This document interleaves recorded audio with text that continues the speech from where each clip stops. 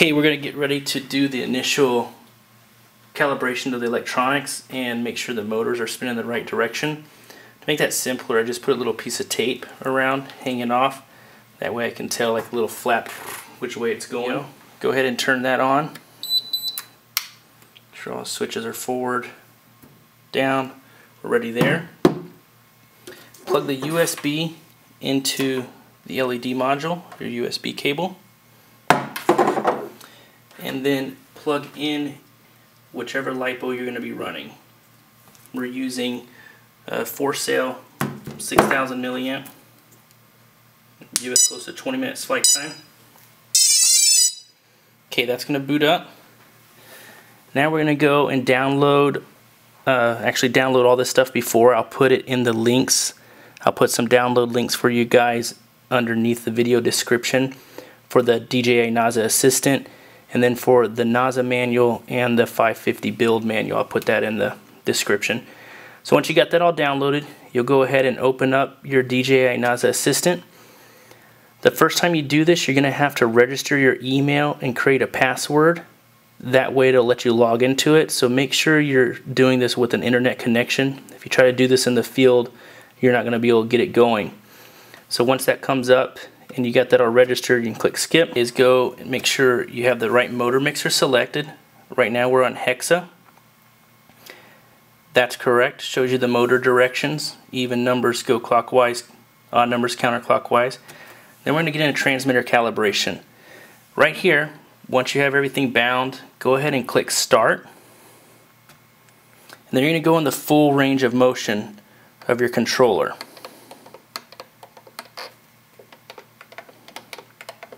Get those all good. Your gear switch should operate your modes.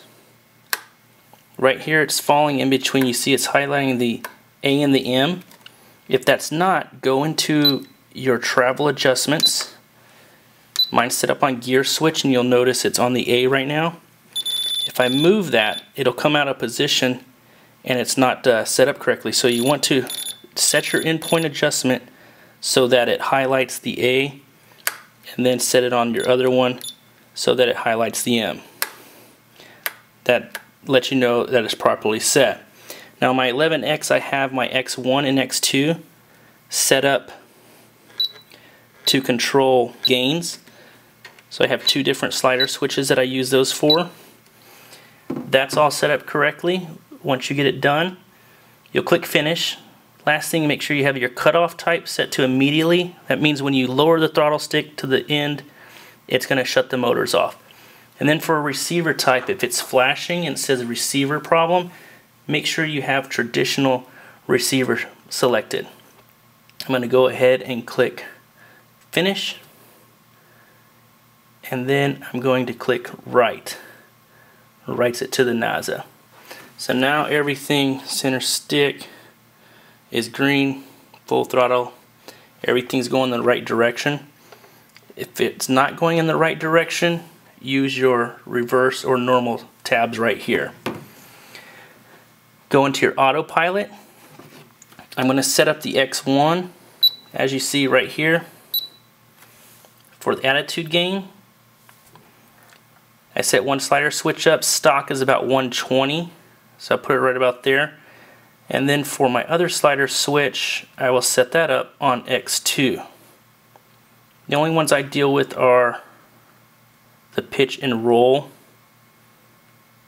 You can do the yaw too, and it'll set them all up to control them at the same time.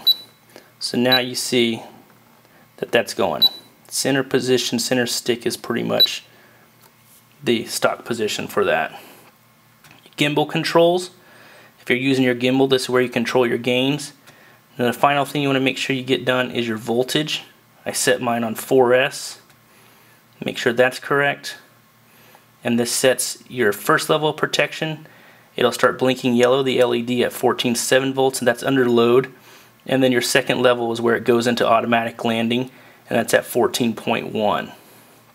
So that's all correct right now. Again, right. And we should be good to go ahead and start testing the motor direction.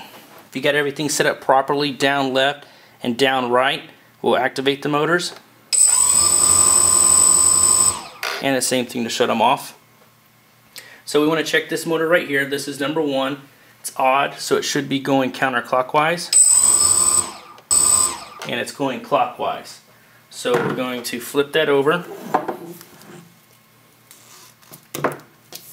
and we're just going to reverse 2 of these wires here. Okay, those are good. So now we're going to go ahead and install the props. Same thing, put the props on according to the motors. Odd numbers are going counterclockwise and even numbers are going clockwise. Went ahead and put the props on according to, you know, the motor numbers, odds being counterclockwise and evens being clockwise. So there it is, it's ready to go. We're going to take it out and test fly it. Okay, so now we're ready for the first test flight. Turn your transmitter on first, make sure all your switches are down and forward, and then I set my gear switch up on for attitude mode. You might see the LED underneath, that's normal, and then in the bottom is attitude. So you'll go down left on the throttle, down right on the collective, and that'll arm your motors. It's in attitude mode, so you're going to want to raise it up, get it up to the altitude you want, and then center stick's going to hover in that position. If you want to raise up, just go a little bit above center on the throttle, same thing to descend. So here we go.